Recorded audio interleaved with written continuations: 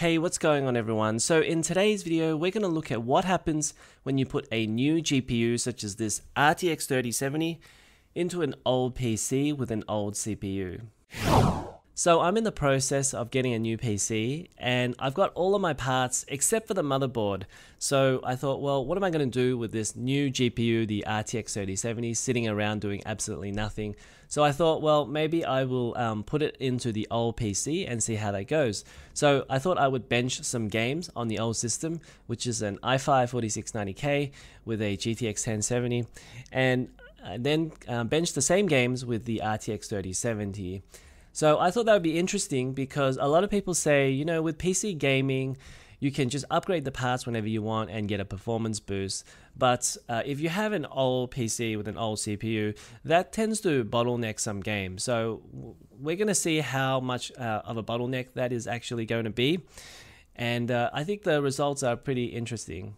So the other thing I want to mention is that I thought we'd have a bit of fun with this. I picked games, one from each year since I bought my PC back in 2015, and so we start with The Witcher 3 and ended with Cyberpunk 2077, and I picked all open world games because I figured that would be the most CPU intensive games around for each year.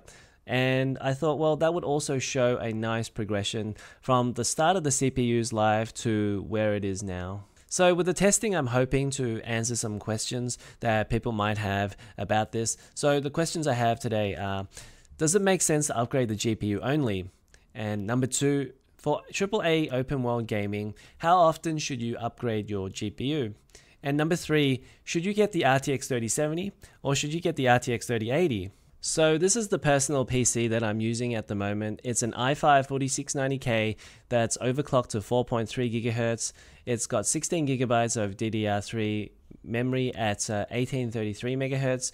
It's got a Gigabyte G1 GTX 1070, and also now I've got a Gigabyte GeForce RTX 3070. And I've got a mix of games, so the older games are sitting on a hard disk drive, and there are two games that I tested for this that are on an SSD, which is Red Dead Redemption 2 and Cyberpunk 2077. Now, as I haven't done any benchmarking on my channel before, I do want to point out some caveats with the numbers I present. So firstly, the numbers are just for discussion purposes only. So I do make an effort to make sure the numbers presented are representative of what I played, but they're not meant to be precise or indicative of somebody else's system with similar hardware. I think some people might be concerned about this, but as it's for discussion purposes only, I don't really have a problem with it. But just I thought I would let you guys know. And also, games were played for about 15 to 20 minutes with some with the same missions and locations being used, but obviously each benchmark can turn out differently. Only the first 10 minutes are shown for the frame time and CPU usage graphs, as there were one or two runs where I had only 10 minutes of data. Sections where frame rates were boosted due to being inside menus were not included in average frame rate calculations.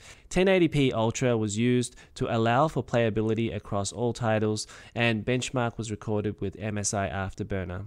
Alright, let's get to the results. Let's take a look at The Witcher 3. The RTX 3070 boosts the frame rate by about 50% compared to the GTX 1070, but realistically the 3070 should double the performance of the 1070. In fact, in Tech Power Up reviews, at 1080p Ultra, the RTX 3070 does 181 FPS, so we're most likely losing 50% of the performance due to a slower CPU and RAM. The frame time here is reasonable, around 10 to 15 milliseconds, and is similar with both the GTX 1070 and RTX 3070, as it's a fairly old game. The CPU usage shows a much higher CPU usage for the RTX 3070, as it can't keep up. The Division boasts pretty decent numbers for both the 1070 and the 3070, though once again the 3070 is about 50% ahead, not 100% ahead. The 3070 has a worse 1% frame time, but that could be due to a gameplay issue that occurred with that run, and I don't think that's really indicative of performance in general. The frame time graph here shows the 3070 generally performs better.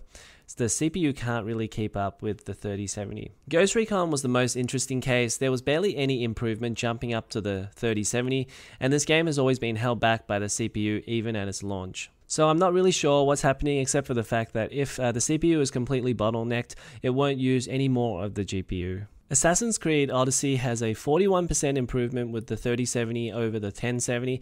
What was a pleasant surprise was that Odyssey felt noticeably smoother versus Origins, and you can see here that the 1% low frame time for the 3070 was 45 frames per second, and this should noticeably improve with a better CPU. There does seem to be an issue with the frame time and CPU usage graph after about 400 seconds for the 1070 graph, but I believe before 400 seconds is more indicative of typical gameplay. Red Dead Redemption 2 has a 65% improvement with the 3070 over the 1070. That said, Tech Power Up's review has the 3070 doing 89.8 frames per second rather than the 70 frames per second shown here. Let's see if I can get that with my new PC. But what's interesting about Red Dead 2 is that GPU usage is hovering around 90 to 100% for both the 1070 and 3070, so the CPU usage is much lower. Finally, Cyberpunk 2077. The 3070 at least makes the game fairly playable, though while playing there are still a lot of frame rate dips. The GTX 1070, while it shows 39 FPS, it tends to dip to 30 or below, especially when driving around. The frame time chart shows the 1070 around 30 milliseconds or above, the highest of all of the games. The CPU usage is not at 100% all of the time, indicating there's probably some work to be done to maximize the CPU usage and hopefully improve the frame times and frame rates. In summary, open world games have become increasingly demanding over the years, as one would expect. The Witcher 3 was a very impressive looking game when it first came out, and it boasted pretty good performance on a GTX 970 when I first played on that GPU.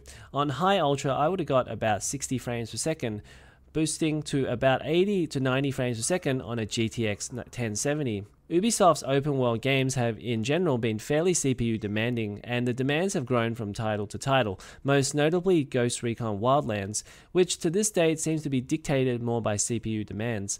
Red Dead Redemption 2 is an interesting title that emphasizes GPU usage more.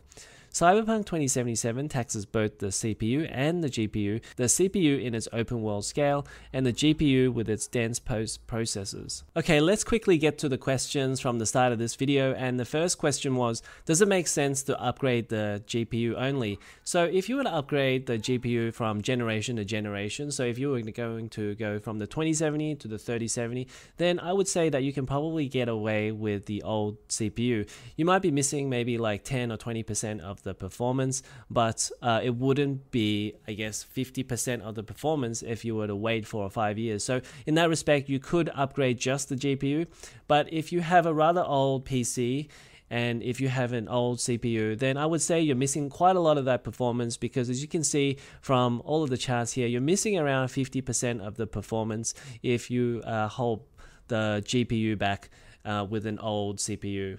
So the second question is, for AAA gaming, how often should you upgrade your GPU? So personally speaking, I like to game at 60 FPS. I know a lot of other PC gamers do as well, but there's also the issue of frame times.